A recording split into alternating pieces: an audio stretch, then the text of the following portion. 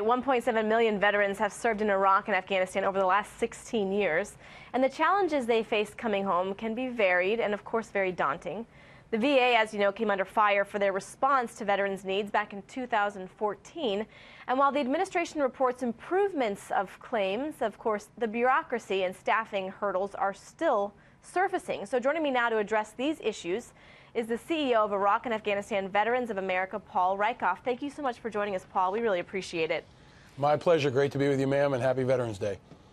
Yes, and I do want to talk to you about some of the challenges that the VA faces and maybe some of those barriers that can be broken down, especially after they were brought, to light in 2014. But first and foremost, on this Veterans Day, what is the biggest challenge that veterans face? Is it transitioning from military to civilian life? I mean, what is it that they face that's so difficult, and how can we help?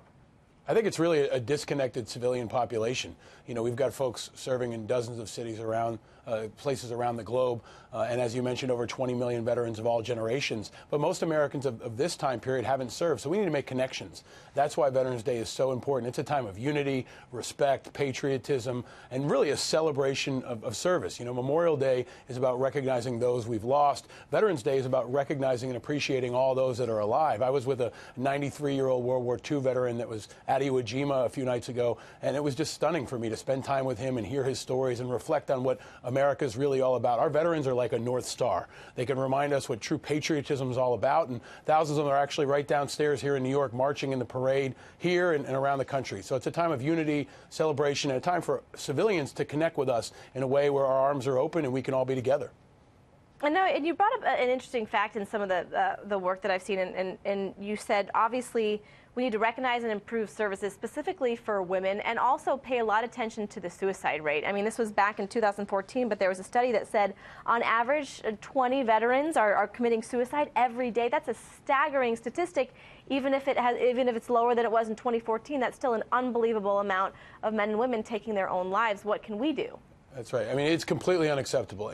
Not every veteran is broken or wounded, but no one comes home unchanged. And we believe that veterans are not a charity, they're an investment. But now is the time to make that investment, especially in mental health, in reforming the VA and better care for women. The suicide rate is something veterans have really been focused on for many years, but we need reinforcements. We need help. Veterans Day is a time to do that. You can go to iava.org, join us on Facebook and Twitter, and be a part of this movement. It can bring Democrats, Republicans, everybody together. And when it comes to women's care, we've got a long way to go. 20% of our members are women, and they consistently report that they're not being properly recognized and supported at the VA. That's why we've launched a campaign to change that. We need White House support, and we need men, women, and all Americans to be behind us on that push. Before I let you go, Paul, I want to ask you what you think is the biggest challenge facing the VA. Obviously, we talked about the bureaucracy that's still there. We talked about claims backlog. We talked about the thought and the argument to privatize the VA. But I'm also curious about the resources that they're getting. So out of those 4 bullet points, what do you think is most important?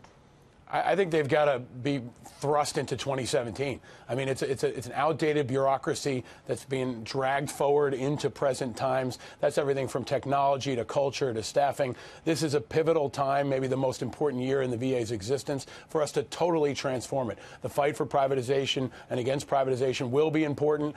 Changing over process will be important. But I think we've got to recognize that the VA is one of the largest bureaucracies in the government, I think second only to the Pentagon, and it needs massive reform. And we think veterans can be a part of that solution. The men and women coming home want to fix the VA. They want to reform government. They're running for Congress.